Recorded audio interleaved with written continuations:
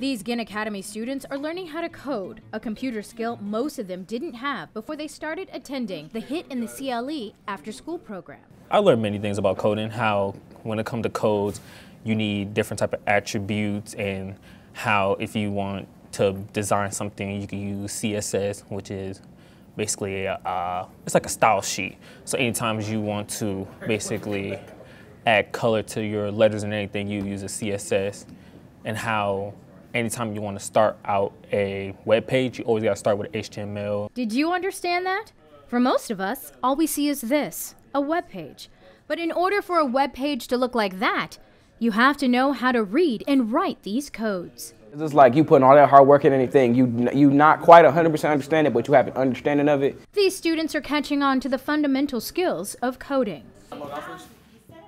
Grady Burrows is the Director of Health Talent at BioEnterprise, a nonprofit healthcare and bioscience business accelerator. He runs the HIT and the CLE Community Classroom, an after-school program for high school students in Cleveland and surrounding suburbs. This is a collaboration between BioEnterprise, the Cleveland Foundation, and other community partners. The goal of the program is to grow a talent pipeline for IT industries like healthcare and biomedical, located right here in Northeast Ohio.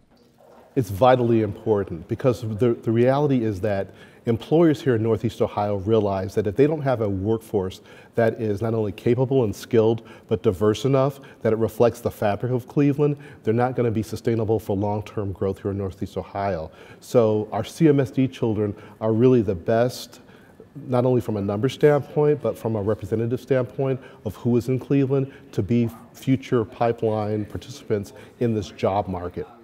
But in order for that to happen, Burrows says students need to be exposed to computer coding and all it has to offer. So when we talk about computer science or data science, they really don't understand the applications in today's workforce and how relevant and important it is in so many different fields, whether they're interested in medicine, business, law, because quite honestly, there's not a lot of folks in their communities, in their neighborhoods, within the environments that they work who hold those jobs today. These students meet at least 2 times a week during the school year to learn digital literacy and coding.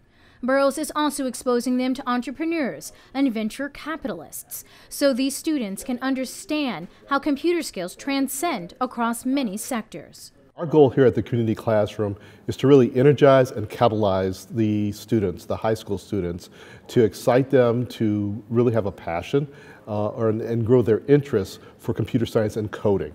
Many of these young men plan on making coding a part of their career. I want to become an engineer, so this coding class could actually improve my engineering skills just in case I want to go inside computering with engineering. And for those still deciding their career path, like Jalen, a Ginn Academy 10th grader, this skill will be useful. I can build web pages. I'm good with HTML, CSS, and all that. It gives me a special skill that could give me a one-up in this world.